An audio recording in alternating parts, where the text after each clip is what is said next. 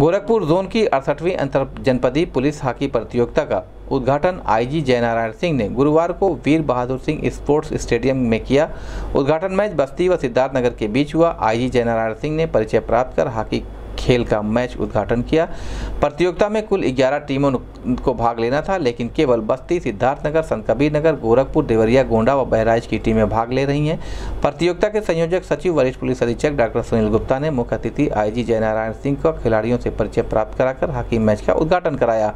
इस दौरान पुलिस अधीक्षक नगर डॉक्टर कौस्तुभ, सहायक पुलिस अधीक्षक व क्षेत्राधिकारी कैंट रोहन प्रमोद बोत्रे, पुलिस अधीक्षक traffic Aditya Prakash Verma, additional SP radio Ramniwas Yadav, क्षेत्राधिकारी गोरखनाथ परवीर सिंह, क्षेत्राधिकारी कोतवाली बीपी सिंह, आरआई उमेश दुबे, उप निरीक्षक नंदजी यादव सहित अन्य खेल प्रेमी मौजूद रहे।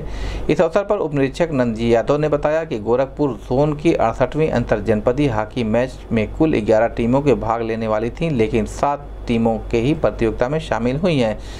पहला मैच बस्ती और सिद्धार्थनगर के बीच खेला गया। बस्ती ने सिद्धार्थनगर को 4-1 से हराकर अगले दौर में प्रवेश किया। इस अवसर पर गोरखपुर न्यूज से बात करते हुए उप निरीक्षक नंदी यादव ने कहा,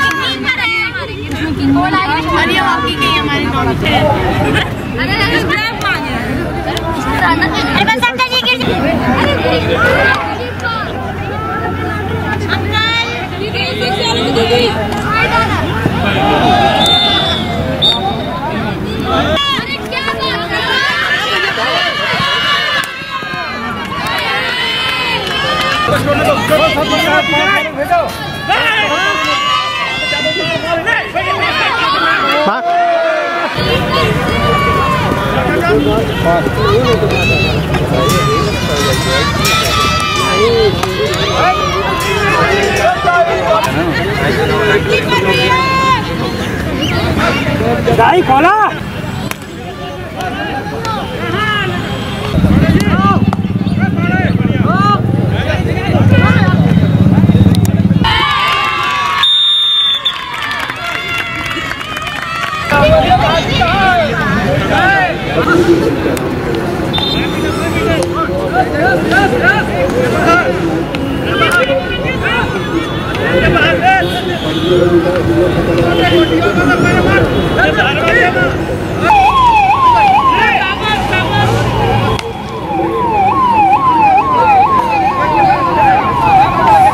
हमारा नाम नंदजी यादव, उप निरीक्षक सशस्त्र।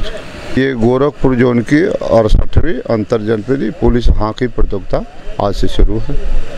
कौन कौन सी टीमें भाग ले रही हैं, कहाँ से आई हैं? ये गोरखपुर जोन की टीम में 11 टीमें हैं, जोन की टीमें में, जिसमें 7 टीमें भाग ले रही हैं और किसी कारण से 4 टीमें नहीं आ पाई हैं।